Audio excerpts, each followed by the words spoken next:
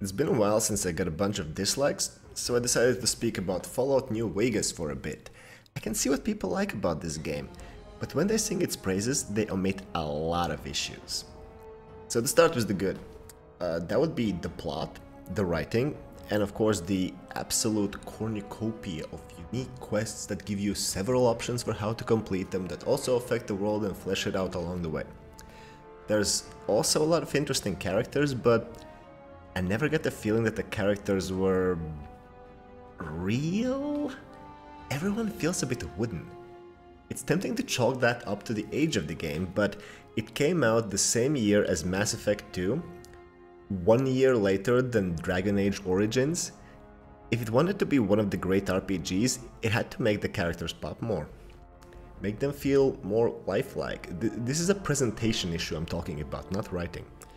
Also, I'm probably spoiled by Baldur's Gate 3 at this point, but very often obvious things I would like to ask an NPC are just not there. For example, there's this faction that used to be cannibals but not anymore according to their leader, except you find that there's still cannibalism going on right under the leader's nose, so you go to tell her and the option just isn't there. And when I rescued the cannibal's victim, one of them saw it, turned hostile, causing me to kill him, which then resulted in the whole faction, including the leader, who was supposedly working hard to make sure cannibalism isn't practiced anymore, turn against me. So, yeah, classic minor slip-up into genocide case. The faction doesn't exist anymore, not that the game ever acknowledged it, really. Now, getting around between those quests. Walking is annoyingly slow. There is fast travel once you've reached places, but even running to an NPC from the fast travel point gets old because of how long it takes. And of course you can't fast travel from indoors, which doesn't sound that bad until you remember that you are often running around buildings that are fucking labyrinths. Local map is totally useless half the time. You're just running through endless identical corridors. I feel like I got lost every 10 minutes. And the building layout doesn't even make sense most of the time. It's like it was made by AI. Also, even while doing one of those cool quests that I praised, I often have to guess where the fuck I'm supposed to go, while the quest assumes it to be obvious. Like I'm in the Repcon or whatever test site where the ghouls were launching themselves into space or some shit, and the dude just goes, go to the observation platform. This isn't supposed to be a challenge. All the enemies are dead, I'm just supposed to go to a specific place in the building, but I haven't been there before, and the building is a giant labyrinth, so I spent like 10 minutes looking for the place. All while slogging along at the admittedly more realistic than most games, but just dreadfully boring move speed. Side note, how terrible is Sunset Sarsaparilla if there's still unlooted vending machines with it? Just wondering. Anyway, there's a decent amount of like places in the open world, but they rarely have anything interesting in them. It's like endless mountains of junk, maybe a few enemies. I would be less annoyed by this if every detour wouldn't take so much walking time. It just kinda increases my threshold for what reward is acceptable. And I don't even mean loot reward, I mean content. A lot of those places are basically ubi shit bandit camps. They're boring and it takes too long to get to them.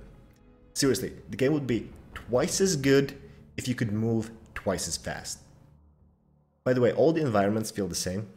It's all grey concrete or sand, which I guess is appropriate for the setting, but it's also just boring.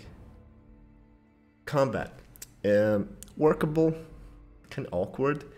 The mechanics are super basic. You just fire your gun or swing your weapon and hopefully hit the enemy. Nothing wrong with that, but also nothing noteworthy. That is this awkward callback to turn-based combat used to paint over the crappy gunplay when you get into a tight space with a rabid ghoul or something. But it doesn't add much. Your movement in combat is kinda realistic, which is another word for boring as fuck. There's a good reason why most games speed that shit up and give you some special moves. I mean seriously, the tactical combat in Fallout 1 and 2 felt so much better just because it wasn't standing next to a billion games doing the same thing, but vastly better. They've gone to great lengths to give Fallout New Vegas substance and the gameplay feels like it was just totally forgotten. Well, let's not forget that the game is buggy as hell. People have memed Bethesda games being buggy to the point that it almost sounds like it's an enduring quality, but it's really not. When a quest item has fallen through the terrain, or I get stuck in an NPC as it goes to sleep in mid-air, where I'm standing, I can see the funny side, but I'm still fucking deducting points. So, to sum this up, Fallout New Vegas is a well-written game that is mediocrely acted and animated, boringly drawn and designed, and where the majority of gameplay is either slogging around those boring environments at a snail's pace, or engaging in barely competent combat. And yes, all of that applies when taking the age of the game into account. Plenty of contemporary games did all of it much better.